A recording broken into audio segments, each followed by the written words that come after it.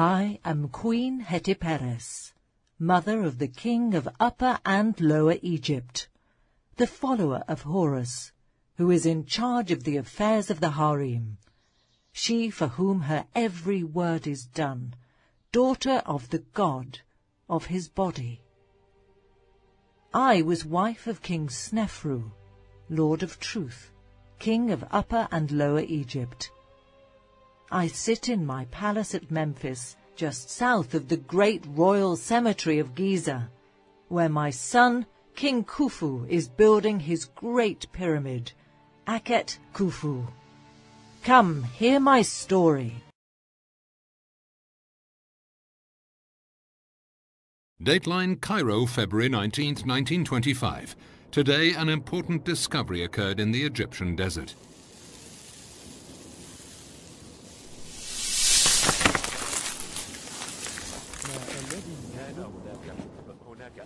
A remote and little-known period of Egyptian life is being pieced together scrap by scrap as the contents of a secret and newly discovered tomb are brought to light.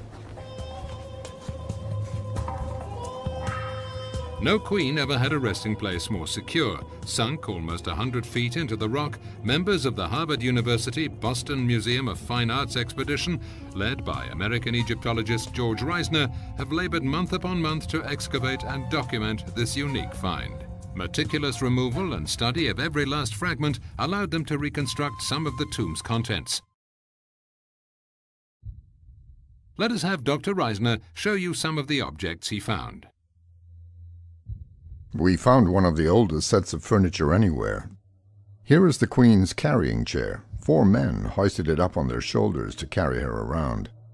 The tomb contained 2 beautiful gilded chairs with ornamental designs. A series of elegant bracelets with butterfly inlays was placed in their own box. On top of the sarcophagus were poles from a bedroom canopy and a long box for the canopy's curtains.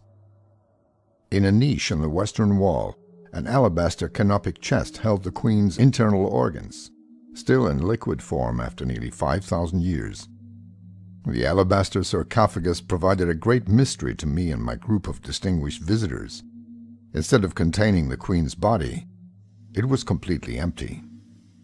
How do we explain this unusual tomb? I believe that Hetepheres was originally buried at Dashur, south of Giza, near her husband Snefru. Then she was moved here secretly by her son Khufu, who was told her tomb was plundered, but not that her body had been destroyed.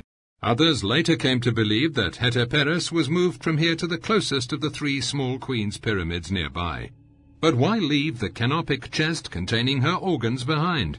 Or could she first have been buried in that Queen's pyramid and then moved to this secret chamber? But then, why move an empty sarcophagus?